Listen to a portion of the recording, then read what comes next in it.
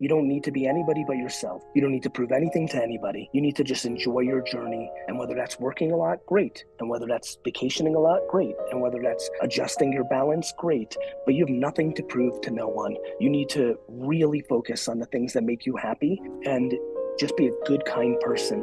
The reason there's so much angst in the world right now is people are unhappy because they just are scared. I just am desperate to eliminate fear. And I think the way you eliminate fear is by being self-aware and start navigating around who you are, not who you think you should be.